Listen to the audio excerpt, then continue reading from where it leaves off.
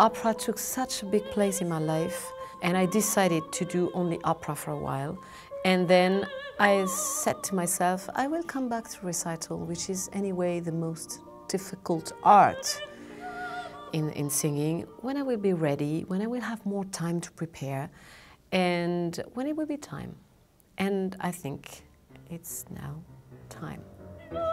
I really try to choose beautiful texts, especially in French, which is my first and beloved language. We have so many wonderful poets that it's a pleasure for me to share that with the audience. Maybe more than the music.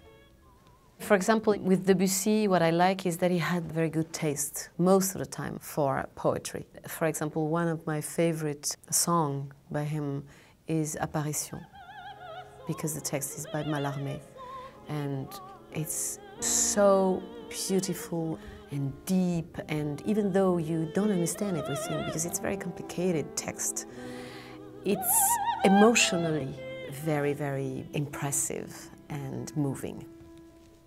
The strange assemblage of words that don't go together normally, but with Mallarmé, suddenly it becomes something that you never think of.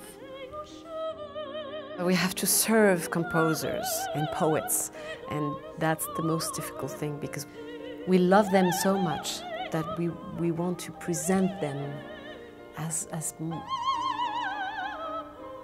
beautiful as they are.